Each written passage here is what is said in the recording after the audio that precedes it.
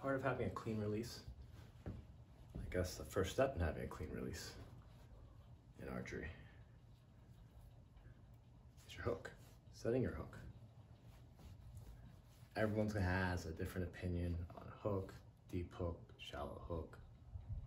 I think what we all can agree on is we want a straight line and alignment from our hand down to our forearm.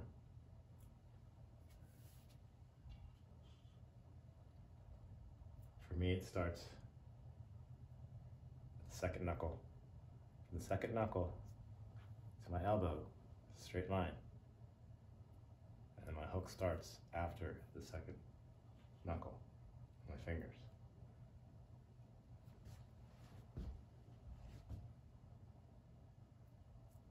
So, when I go to set my hook, before I lift my bow up, I put slight tension on the string, and I make sure the line is there. So my hand goes down, say, on the string.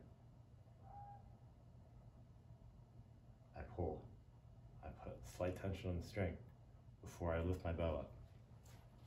So before I raise my bow arm, so I set my hook. After I set my hook, I add that slight tension. And then I relax from the second knuckle to my elbow. I relax it. So all the tension is on the hook. And that tension and that relaxed line has to stay as I lift my bow arm and draw back.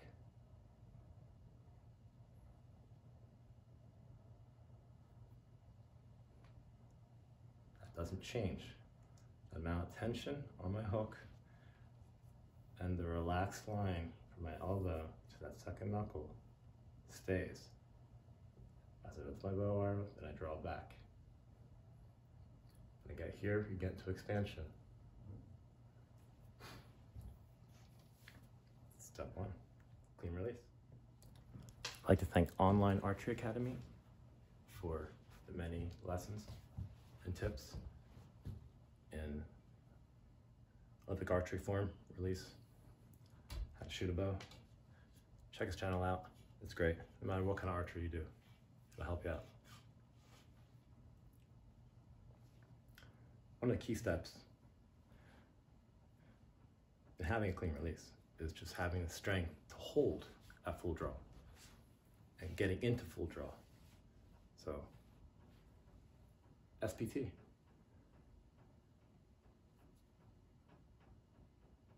Before you even shoot your bow, do a couple of these.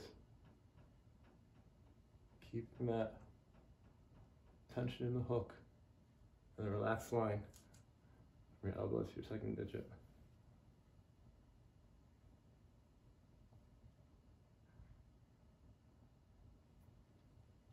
All right, let's take a couple shots.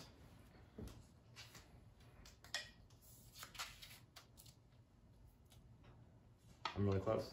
I'm 7 yards, 5 yards, 6 yards from target, 5 yards. It's 5 yards away.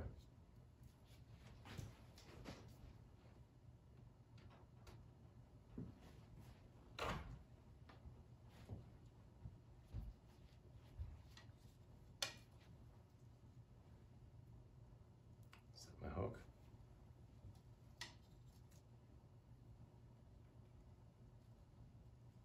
Apply that slight tension to the string. Lift the bow arm up. Keep that same tension in the hook, the relaxed line.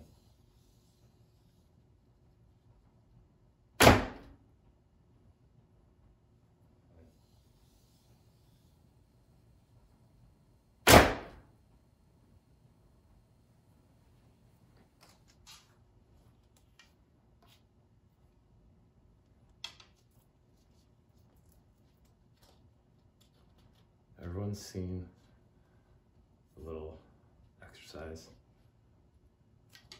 We all know, well, we all know what we want to do here. We just want to get, we don't want to pluck. We want that string to just slip through. Ideally, we would want the string to just magically warp in front of our fingers. That's not going to happen. So our fingers do need to open. But we don't want them to open any more than they have to.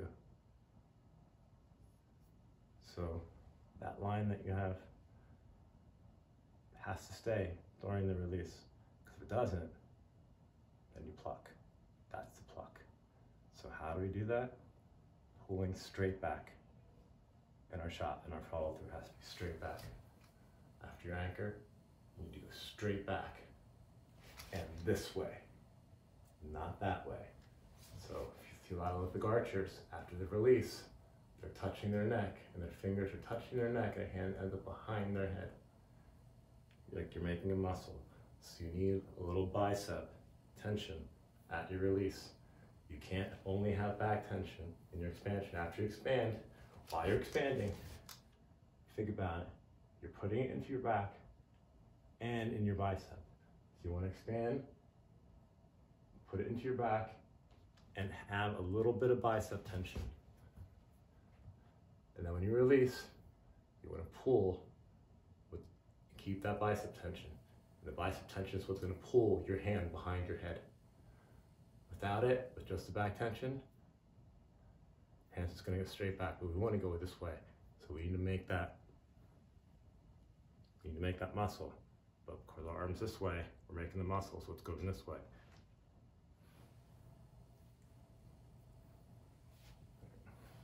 Let's do one more. Set the hook. Apply that string tension. Make sure it's on there good, that string tension. Once you set it, forget it, but keep it. It can't move. That's critical. Lift your arm up, it stays the same. You pull back and draw, it stays the same.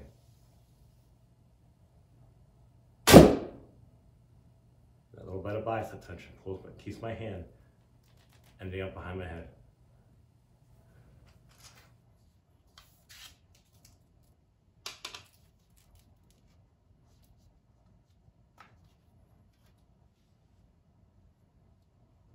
Set your hook. Light string tension. Set it and forget it.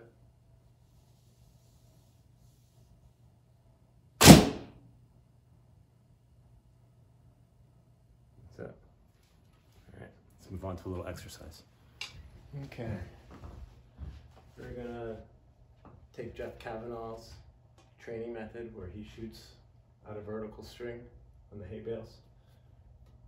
We're gonna take it's a great concept because it shows if you deviate off the line, we're taking aiming kind of out of the equation.